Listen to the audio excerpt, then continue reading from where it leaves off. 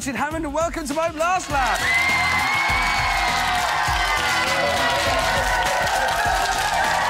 I just had the weirdest dream, because I was up late last night working on my new gnome cloning device, and I'm not sure it's working properly, and they've sort of invaded my mind. It's terrifying. Anyway, this lab, it is a wonderful place, considered by some say it's the scientific hub of the world. Others say it's the best lab in the world. And it's not just my mum and dad saying nice things about the place, though it is mainly just my mum and dad. Today, 2 lucky teams of scientists have been invited into the lab to take part in experiments that might win them some amazing prizes. Coming up, Fact Nav 2.0 with Oliver.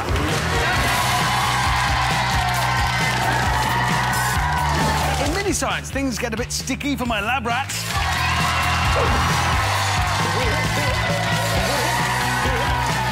My lab rats organise a battle of the elements with the help of a high-pressure water cannon and a massive industrial wind machine. Let's just say Mother Nature will not be happy.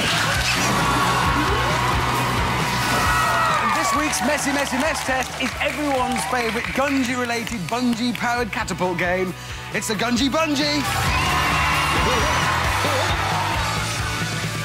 So, who would be the best person in the world to protect this lab? Well, it would probably be Vin Diesel, but the next best option would be this lady. It is Ninja Nan. Let's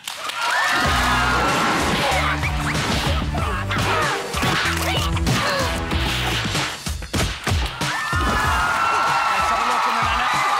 See what she's up to. She's surrounded by them. There's millions of them. Oh, they're stalking her. Nan, wake. Best not to wake her. Right, let's have a look at who's trying to get into my lab today.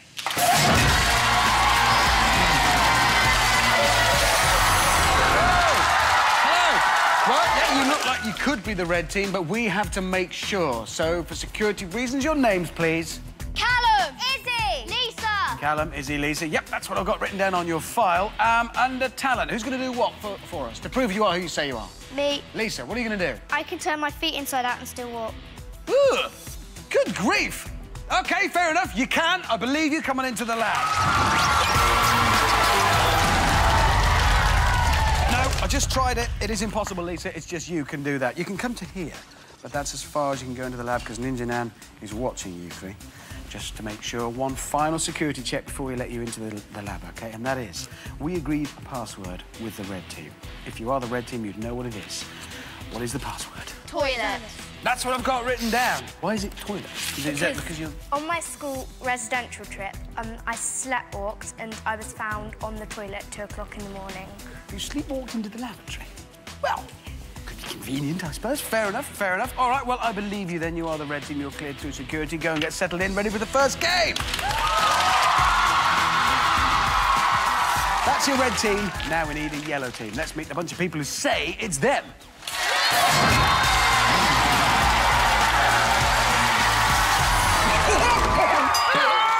That's gnomes! There were gnomes just then! There are gnomes in the lab.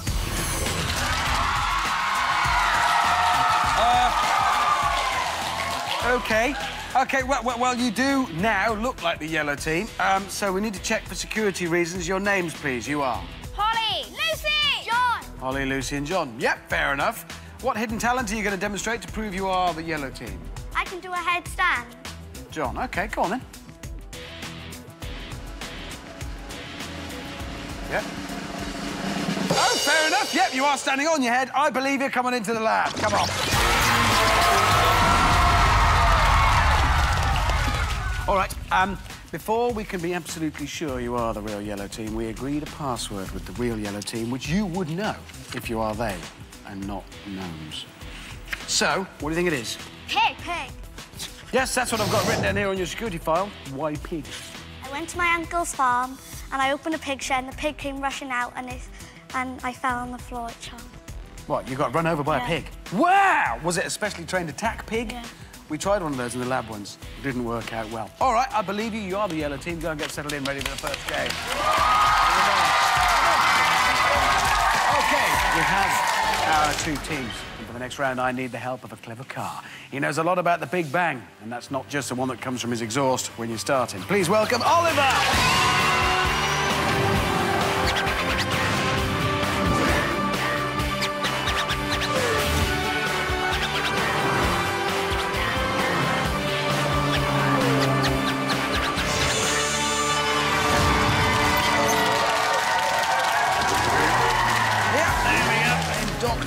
fact nav and hooked up. System up and running. You're good.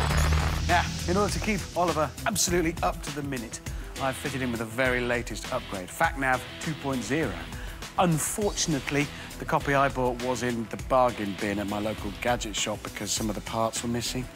And it turns out that the missing parts were probably quite important because, as a result, not all of the facts he has in the system are entirely factual. They're completely incorrect, in fact. Teams, that's where you come in. I need you to tell me whether the science facts I give you are true or false. If they then turn out to be true, Oliver will let us know by doing this. And if they're false, he'll do this. Here's how we play the game. A set of 3 red lights for each team. Every time you answer a question correctly, we'll turn one of your lights green. The first team to get all 3 lights lit green wins the game, takes a point, and we move on. But if you answer a question incorrectly, we will turn one of the other team's lights green. So think very carefully about how you answer, because you could win the game for the other team if you're not careful. Everybody clear on the rules? Good. The first question is a nearest to question. Here is your question.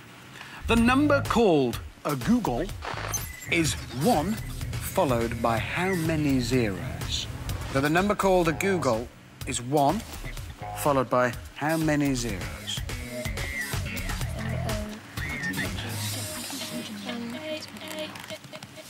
5. Gotta hurry for an answer now, teams. 3, 2, 1. Time's up. OK, I do need answers. Have both teams written down an answer? Reds, have you written down an answer? Yellows, have you written down an answer?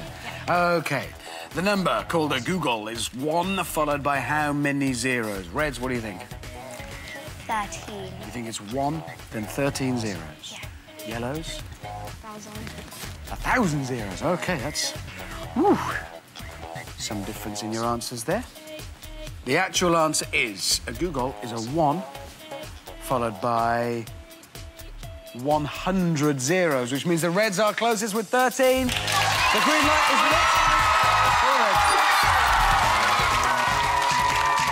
Right, let's ask the question of Red. You get the first true or false. You've taken control of the game, that's good. You could, of course, lose control fairly quickly, get this wrong, hand the green light to the yellows, then next question they get 2. So, your science fact is the longest ear hair in the world is 10 centimetres long. Is that true or false? Have a chat, Reds. Have a good think. What do you think? Is it true or false? We think it's false because we think it might be longer. Really? Yeah. That's a confident answer from the Reds. OK, so, Oliver, the science fact is the longest ear hair in the world is 10 centimetres long. The Reds think it's false. Is it true or false? It is false. That means another light is lit green for the Reds. It's actually, you are right, it's actually over 18 centimetres long. And it belongs to Anthony Victor of India. Right, yellows. The Reds have 2 green lights. Here is your science fact. The box jellyfish has enough poison in it to kill 60 human beings. True or false? The box jellyfish has enough poison in it to kill 60 human beings. Is that true or false? Have a good think in the chat. Meanwhile, audience, what do you think? Vote with your feet. Is it true or false? OK, you all think that's true? No? Yep. You think not? No, I've seen a jellyfish, but I've never been stung by one, but I still don't think they could be that poisonous. OK, well, back to your places, audience. Let's find out the real answer. The box jellyfish has enough poison in it to kill 60 human beings. Is that true or false? True. You think it's true? Oliver, the yellows think it's true. Is it true or false? It is true! You're still in the game, well done. It is true, so that's a green light lit. It does live in Australia, in the sea, obviously, around Australia. It's also known as the sea wasp. OK. Reds. So, the yellows have stayed in the game. By the skin of their teeth. Well done, team. This is a critical one for you. You get this right, you win. You get it wrong, the yellows will then have 2 lights lit green and they can win on their next question. Out of all the planets in the solar system, Jupiter has the fewest moons? True or false? Right, what do you think? False. You think it's false? Because we think every planet has a moon and Earth only has one, so that must be the... Logical thinking going on there. OK. Out of all the planets in the solar system, Jupiter has the fewest moons. Oliver, is that true or false? It is false. It is false. That means the third light is lit green for the Reds.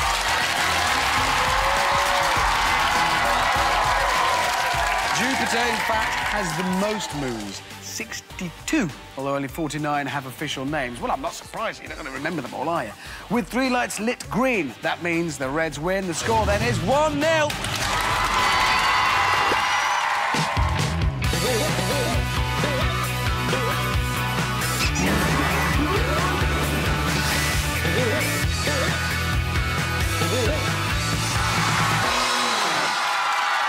Sometimes it does get very lonely here in the lab. When you lot have all gone home and I'm the only human here, lab rats don't count, obviously, or gnomes.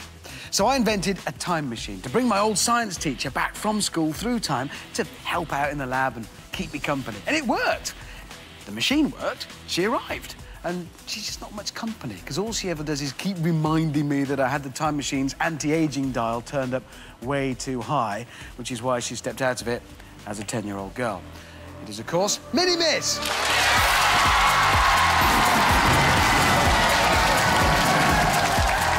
Hello. What are you drivelling on about, Richard? May I remind you of the time you had the anti-aging dial turned up way too high? Yes, miss, all right, I've got it. I'm sorry, it won't happen again. It had better not. Right. So what have you got for us today? Well, today, the teams are playing a game I like to call... Bullseye Bungee. Whoa! Well, anything that involves suspending lab rats from the ceiling is good with me, miss. Yeah. Pipe down and listen up, Richard. The teams have to use their colander catapult launchers to fire these Velcro-covered balls at their very own lab rat. If the ball hits, it will stick. OK, and I'll bet that the team with the most of those Velcro-covered balls stuck to their lab rat wins. Correct. Yeah, I'm getting really good at these now. Teams, you have some time to get as many balls stuck to your lab rat as you can. Think carefully about trajectory, the path it's taking, and power. How much energy you're giving it to get there, OK? That's some time, if you're ready. You ready? That some time starts now! So, away we go, and both teams off to a good start, already sticking balls to those idiot lab rats. That's good, because no one knows how long some time is. The Yellows look to be ahead, and yes, there's another point for them. The Reds need to catch up, but not with firing like that. Oh, and yet another one for the Yellows. And another one. Headshot, absolutely classic move. To talk science, Mini Miss has joined me. Miss? Yes, Technically, Richard. do we need these clever microphones or we don't really? No, Richard. But they look good, don't they? Yes, Richard, We look they like do. sports commentators. Shut up, Richard. OK, miss. This game is all about energy transfer, isn't it? That's Because right, energy Richard. can never be made or destroyed. It just changes from one form to another. So as the teams pull back their colanders, energy is transferred from their arms into the bungees, the stretchy bits, where it's stored, and that's where it's potential energy. Yeah. As soon as the colander is let go, this potential energy is transferred into movement or kinetic energy. That shoots the colander with the ball inside forwards. The colanders and the bungees are attached to the posts, so they get pulled back again. They stop, but the balls aren't, so they fly forwards, hopefully towards the lab rats. Correct, Richard. Thank you, miss. Right, while I've been chatting to Mini Miss, the Reds have really come back into this one. It's too close to call. 5, 4, 3, 2, 1.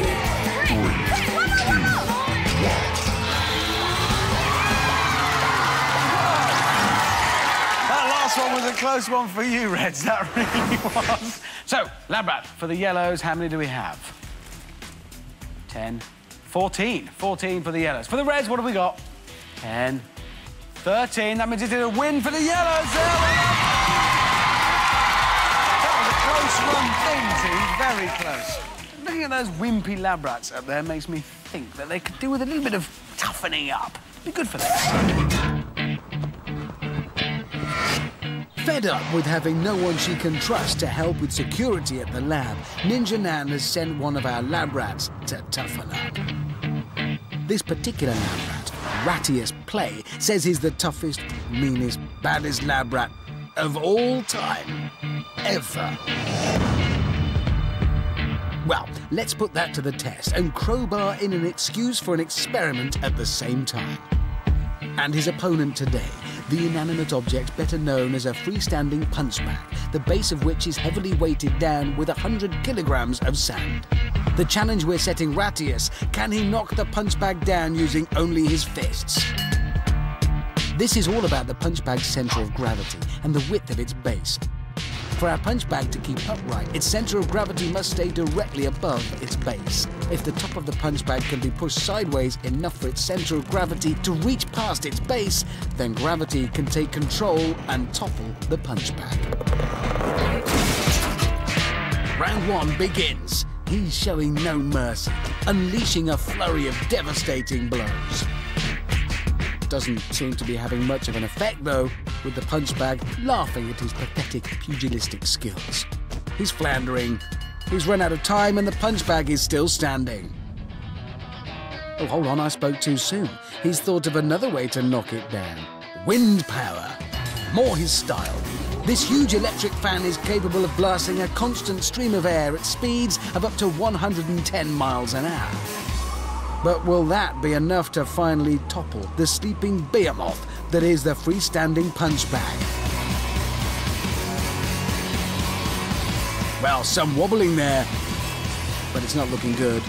Time's up, and another victory for the punch bag. Is there no one who can challenge this silent giant of the boxing world? Well, what are the chances? A fireman. That could work. So, can our fireman succeed where the other two methods have failed? He has a hose connected to a fire hydrant that can shoot out up to 475 litres a minute. But will this be enough to knock down the punch bag? So, hold the experiment right there. There's another point up for grabs for the teams. Once again, it's transfer of energy being put into the bag and failing to knock it over. Punch power wasn't enough. We saw wind power wasn't enough. Will water power do it? Will that be able to knock the punch bag over? You have a think about it, teams, because there's another point up for grabs right now. Meanwhile, while you're thinking, we're going to go over to the audience. Really have a good chat, because you never know. Have a proper chat about anything you can. Yeah, there you go. Thank you. So, audience, what do you reckon? Well, I think the water power might work. You think it might? Yeah. It obviously takes quite a lot of energy to knock the bag over, doesn't it? It looks pretty heavy. Yeah, I think it maybe knock it down, but it depends how fast it pushes out. And how do you think the bag's staying up? What's holding it up, do you think? The sand must be so heavy that it won't be pushed down. So because it's weighted at the bottom, yeah. That kind of all the centre of gravity, if you like, the heavy bit of it is down at the bottom. Good, good, good. Right then, teams. Yellows, what do you think? Will water power do it? We think it will. You think it will? Reds? Yeah, I think it will. Yes, What are you going for? it You're will. going for yes. You're going for yes. Both teams are going for yes. I know what we're to find out. On with the experiment. After watching this man embarrass himself on more than one occasion, this man thinks he can finally topple the freestanding punch bag using water power. Let's find out if he's right. 3, 2, 1, fire! And with the greatest of ease and a whole lot of water, the punch bag is finally knocked to the ground. It's a knockout. Water power was enough. It did it. That means both teams are right. It's an extra point to both teams. Means it's now 2-all. OK, teams, if you'd like to go and get changed into chemical protective suits, away you go. I don't think that lab rat boxer took his defeat at the hands of Mother Nature very well. With the punch bag well and truly beaten, our brave loser Rattius comes in to offer his condolences. That's not very sporting. Nor is that, but it's very funny. Rattius once more flailing his arms, but to no effect.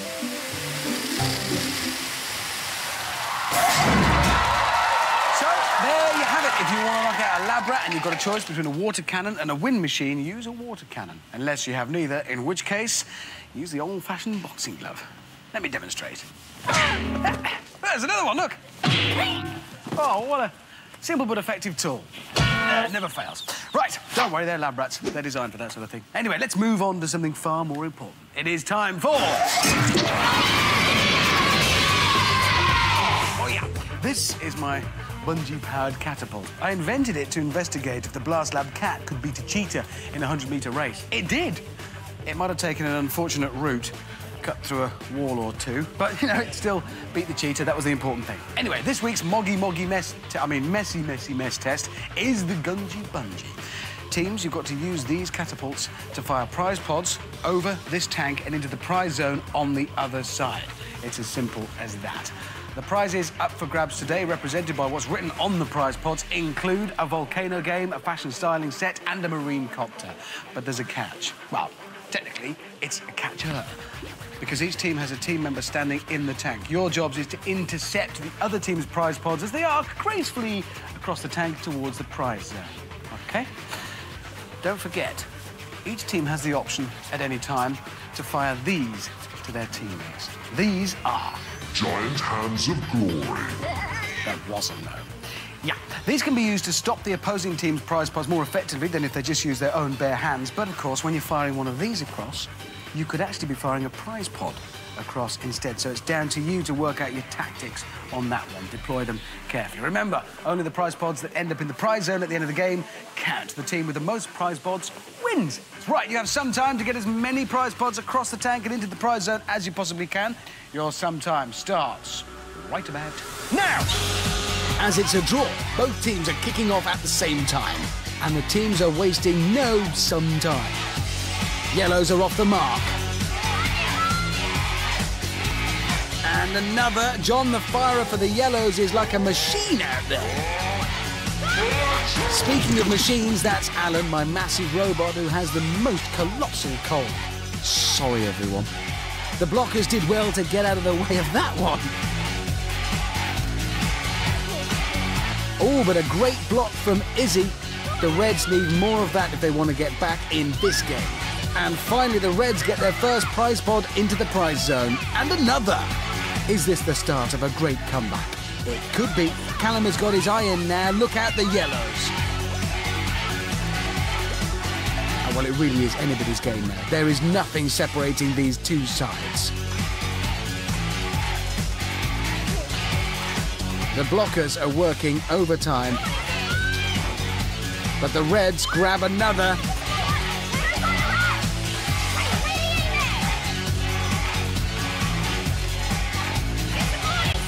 And again, back come the Yellows. I've never seen a messy mess test like it.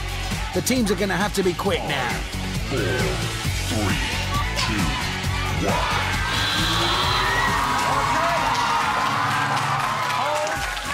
That is the end of the game. Time for the big tot-up. I think some of the teams have been doing their own, but let's check with the lab rats. For the Yellows, indicate with your little paw, hold it in the air. 5 for the Reds. What have we got? 4 for the Reds. That means it is a Yellow victory. The Yellows win. Well done, Yellows. Right, let's see what you've won. Are you ready, Ninja now?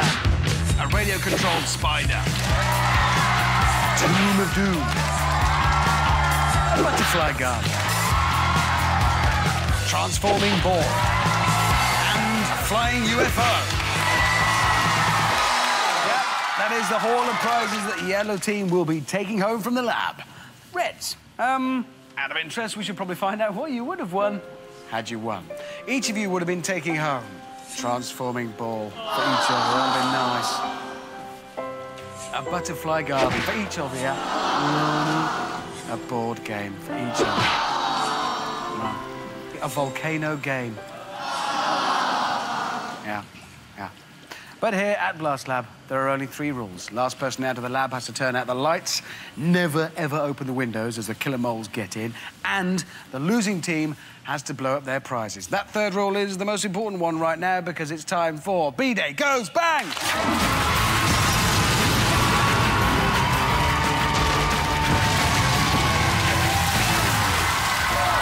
Yellows, played all of these coming home with you. That feels good. Reds, you did so well. You held it at a draw through most of the game, and in the end, you didn't do the winning thing, you did the losing thing instead. But it's OK, because instead of taking home a huge wheelbarrow full of prizes, you're going to follow me now on a long and treacherous walk of shame. Follow me. Console them, for they are sad. They are sad. Console them.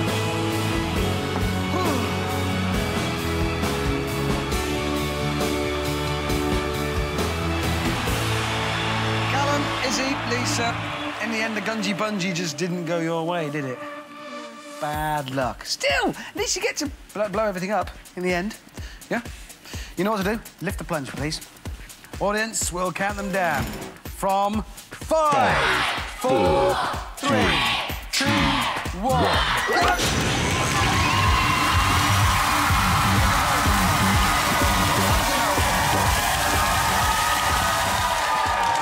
Today, we have used giant wind machines and fire engines to investigate balance and catapults, and to learn that, unlike lab rats, energy can't be destroyed. See you next time.